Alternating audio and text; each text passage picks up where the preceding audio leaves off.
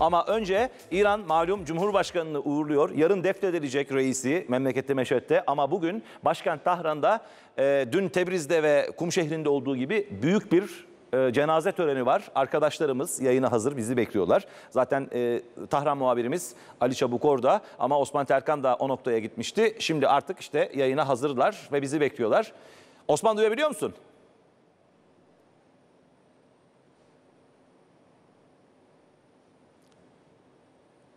Nasıl bir durumun içinde şu anda, tam olarak neredesiniz? Bir kortej mi olacak? Nasıl bir cenaze töreni? Sözü size bırakalım.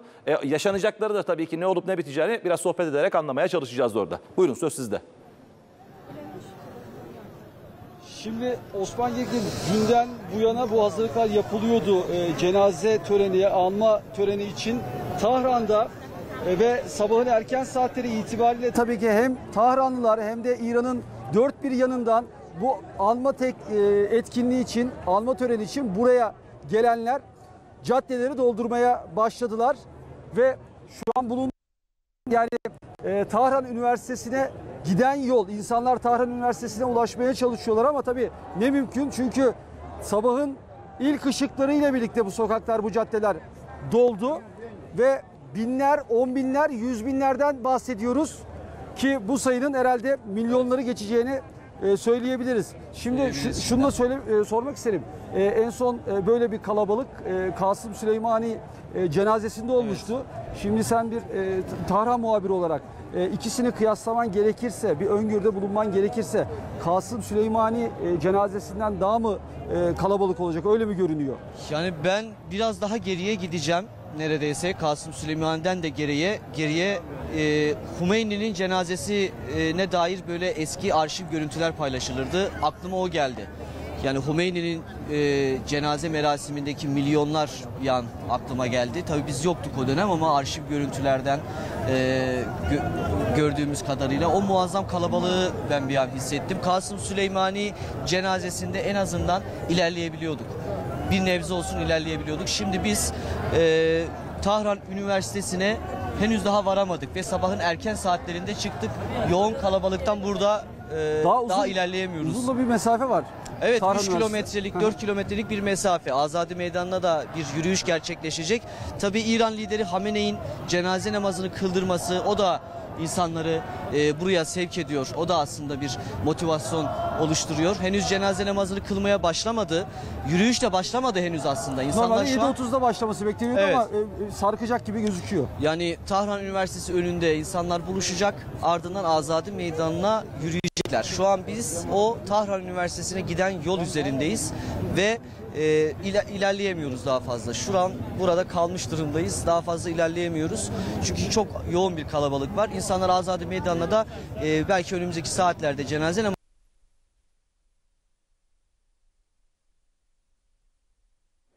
yapmak gerekiyor. İran devrimi sonrası Hümeyni'nin bir konuşma yaptığı yer. O nedenle törende orada düzenlenecek. Tabii Azadi Meydanı caddesi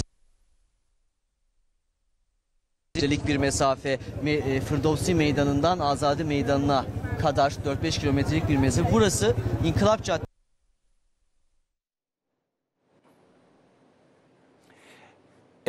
Osman ve Ali'ye döneceğiz az sonra. Kalabalıktan öyle zannediyorum.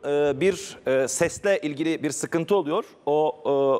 Az sonra bizi duymaya başlayacaklar, anlatacaklar. Şu an ekrana gelen görüntü onların ulaşamadıkları yer. Yani reisi ve beraberindeki heyet, helikopter kazasında hayatını kaybeden o Cumhurbaşkanı, Dışişleri Bakanı, işte Azerbaycan Eyalet Valisi ve o bölgenin imamı olmak üzere 7 kişi hayatını kaybetmişti orada, bildiğiniz gibi. Şimdi onların cenaze töreni var. O cenaze töreninin olduğu yerde özellikle cenaze töreniyle ilgili çok yoğun bir katılım olduğunu biliyoruz. Farklı ritüeller var mı? Bunları da soracağız. Osman Terkan acaba beni duyabiliyor mu şu an?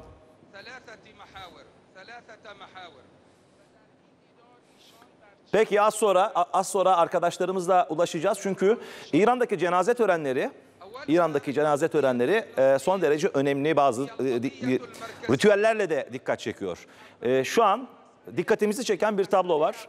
Farklı yerlerdekine cenazeden farklı olarak o cenazelerin bütün tabutların yan yana birleşik bir halde dizildiğini, taşınırken öyle taşındıklarını, şu anda da cenaze töreninde bitişik bir halde aralarında boşluk olmaksızın olduğunu soruyoruz. Ali'ye bunu sormamız gerekiyor. Acaba bunun bir farklı anlamı var mı diye. Çünkü örneğin Hümeyni'nin cenazesinde çok büyük bir kalabalık ve taşkınlık olmuştu. Hatta cenazeye dokunmak için izdiham yaşanmıştı. Hayatını kaybedenler olmuştu. Kefenden bir parça alabilmek için bu tip durumlar yaşanabiliyor bu tip cenaze törenlerinde. Özellikle dini bir anlamı varsa hayatını kaybedenin, vefat edenin. Şimdi bugün özellikle dini lider Hamene'nin de cenaze namazını kıldırması dolayısıyla kalabalığın daha da artacağını söylemişti. Osman Terkan'ın dikkat çektiği hususlardan birisi, hafızam yanıltmıyorsa 2018'de Amerika Birleşik Devletleri'nin operasyonuyla öldürülen Kasım Süleymani ki İran'ın devrim muhafızlarının en önemli komutanlarından biriydi. Yine dün törenlerin gerçekleştiği dini önemi olan sembol şehirlerden birisi Kum şehrinde bir cenaze töreni düzenlenmişti. Hümeyni'den sonraki en kalabalık, en büyük, en görkemli ve taşkınlığın da zaman zaman çıkabildiği bir cenaze töreni olarak adlandırılmıştı. Bugünkü cenaze töreni nasıl olacak sorusu var. Şimdi bir yandan Cumhurbaşkanı, bir yandan Dışişleri Bakanı, diğer taraftan eyalet valisi, diğer taraftan imam, hepsi buradalar ve bakın işte bu görüntü önemli. Acaba bir anlamı, bir ritüeli var mıdır bunun diye soruyoruz. Çünkü aralarında boşluk olmaksızın tüm tabutlar, cenazeler birleştirilmiş durumda.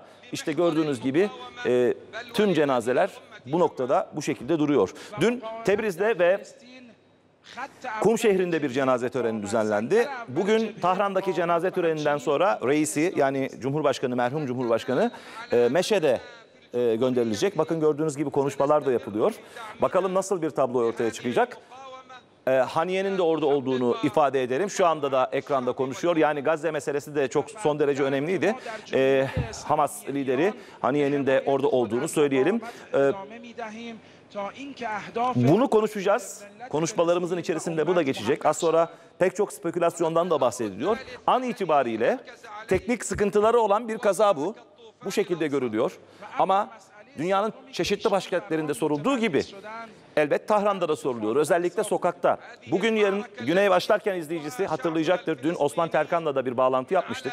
Sokakta bu konuşuluyor mu diye. Bazı komplo teorileri üretiliyor mu diye. Yani sabotaj ihtimali değerlendiriliyor mu diye. Çünkü hatırlayın bir 15 gün öncesine kadar şöyle bir tablo vardı.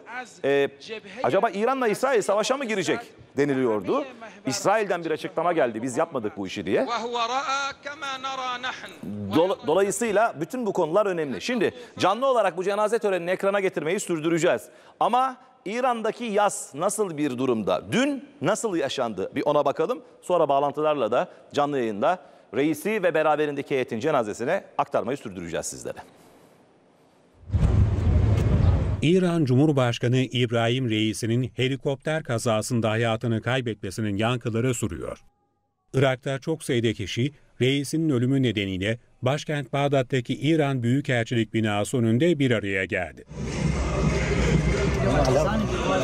Olayda hayatını kaybeden reisi ve diğer İranlı yetkililer için mumlar yakıldı. Büyükelçilik binası önünde çiçekler bırakıldı.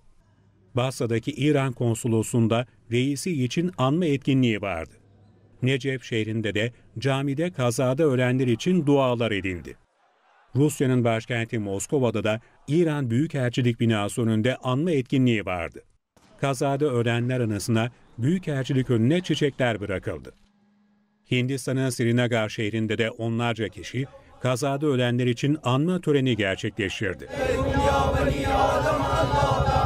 Evlerinde kazada ölenlerin fotoğraflarını taşıyan kalabalık ölenler anısına mumlar yaktı. Srinagar'daki camilerde de olayda yaşamını yitirenler için dualar edildi. Reisinin ölümünü büyük bir kayıp olarak nitelendiren onlarca kişi evlerinde reisinin fotoğraflarıyla yürüdü. Reisinin ölümü nedeniyle bir gün yas ilan edilen Pakistan'da başkent İslamabad'daki devlet kurumlarında bayraklar yarıya indirildi. İran Büyükelçiliğini ziyaret eden Pakistan Başbakanı Şahbaz Şerif, İran Büyükelçisi tarafından karşılandı. İranlı diplomatlarla konuşan Şerif taziyelerini iletti. Pakistan'ın Karaçi şehrindeki İran Kültür Merkezi'nde anma etkinliği düzenlendi.